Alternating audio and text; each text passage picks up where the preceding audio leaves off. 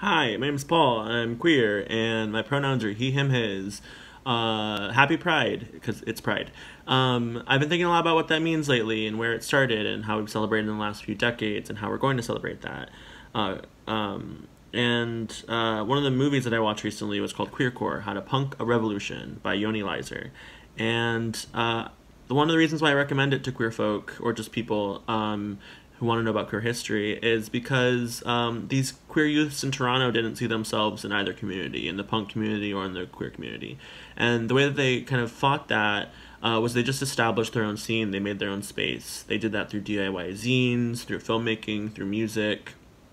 And I think that spirit, that kind of radical self-expression, is something that we can value today and relate to today, not just as queer folk, but as people. So check it out. It was cool. Let me know.